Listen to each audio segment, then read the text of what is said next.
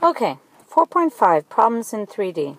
What we need to do here is use the Sine law to solve problems in 3 dimensions. Now, in this example, we used students in the classroom to demo this. We had someone at the top of the desk, we had someone at the bottom of the desk, we had someone standing out in the field, and one more person standing out in the field. What I'm going to do is a combination of what happened in the class. So, a surveyor is on one side of a river, on the other side is a cliff of unknown height, and so on. I'm sure you can all read this, and you can see the information and the drawing given. Now, let's move this forwards and look at the next step. So, here we go with the same diagram. But what we're going to do is use students in the classroom. We had Andrew, who is on the desk, Melanie, who is at the bottom of the desk. We had Jessica out in the field, and she's our surveyor, and Skyla was out there helping Jessica determine all these values. The whole goal behind this is to find out from Andrew to Melanie how high the cliff is. All right. So we know that the distance between Jessica and Skyla is 150 meters. The angle at Jessica is 51 degrees. That's the angle that Jessica measures from herself to Melanie and then from herself to Skyla. So again, from Melanie to Jessica to Skyla is the angle 51 degrees. Next, we have the angle at 62 degrees, which is the measurement from Melanie to Skyla to Jessica. So basically, Skyla took a measurement from Skyla to Jessica and Skyla to Melanie, so that the angle there is 62 degrees. Next step is that Jessica is able to measure the angle of elevation that she needs to do in order to look up at Andrew, who for our demo purposes was standing on top of the desk. So we have a 32 angle of elevation. Now, what we need to do is determine some information. In the triangle of Jessica, Skyla, and Melanie, we know 2 angles, and we could use the third angle to be able to solve information in the other triangle. So using SATT, now the way to remember it, some of you understand it as sum of the angles in a triangle theorem, which is a really long way, or better yet, the supplementary angle triangle theorem, because supplementary angle means all the angles add up to 180 degrees. In a triangle, all the angles add up to 180 degrees. So this particular 4-letter acronym actually makes sense. So that using the information, we can find the angle of SMJ, or Skyla, Melanie, Jessica, so this angle right here, folks, right inside here, to be 180 minus 51 minus 62. And that turns out to be 67 degrees. So now we've determined the angle for Melanie, at Melanie to Jessica and Melanie to Skyla. So that angle is 67 degrees. Now, how's that going to help us? Well, we can use the Melanie angle with the Melanie side to determine the side from Jessica to Melanie.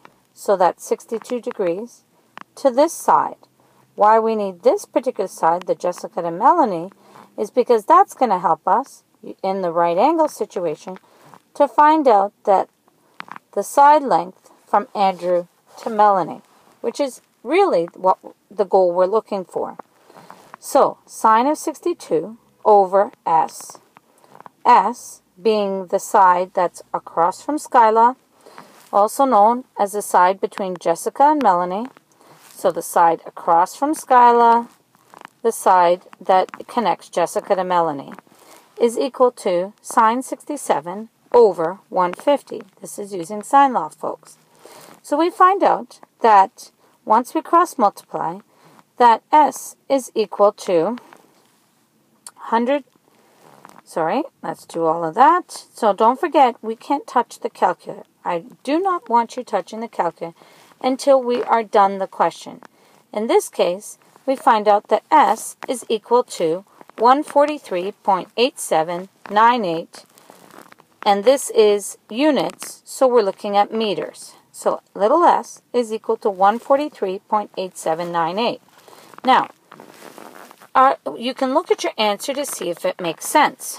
Note 67 has a side length of 150. So 67 degrees is the largest angle, has a side of 150. 62 is slightly smaller than 67.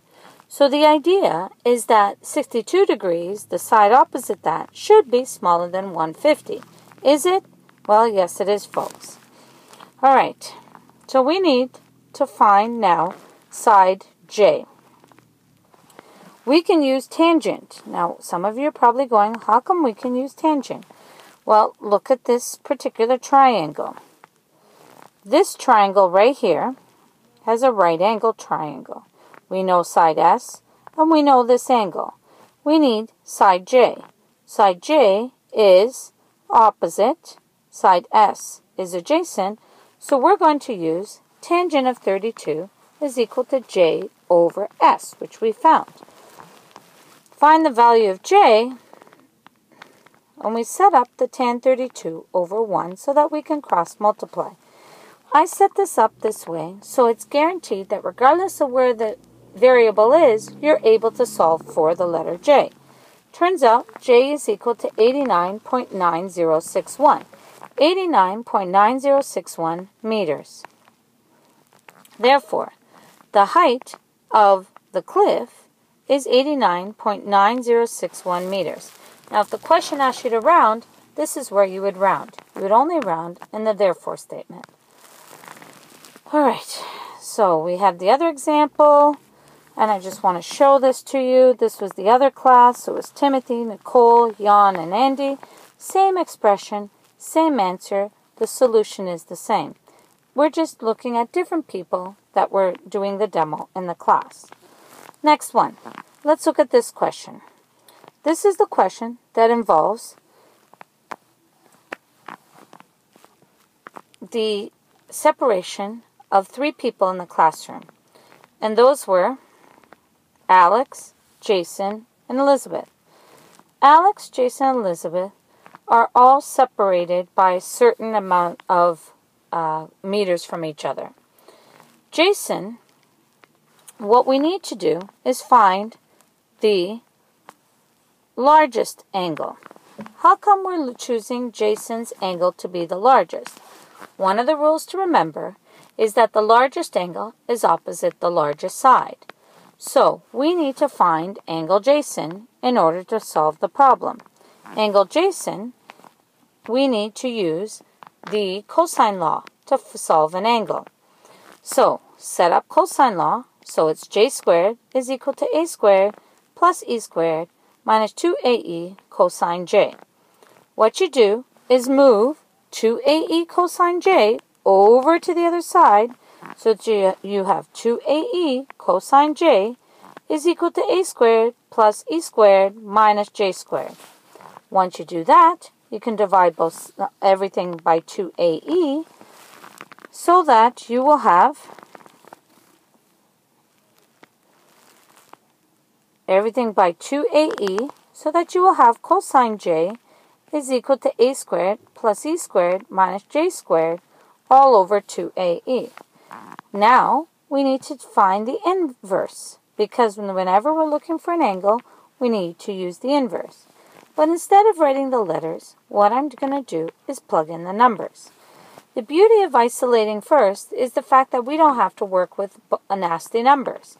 Right before we solve, we can then plug in the letters to represents the numbers to find our final answer, which is 81.5662 degrees. So angle J is equal to around 81.6 degrees. All right, another example would be if we had to find the smallest angle. And in this case, who would be the smallest angle? The smallest angle would be Sneed. And we would have to determine the value of the smallest angle. To do that, we look at this whole problem using the cosine law, we solve for the angle. And it turns out the angle for Snead is equal to 46.6641 degrees. So it's just another example that was done in class so that you know how to work these problems. All right, folks, have a numerical evening. Take care.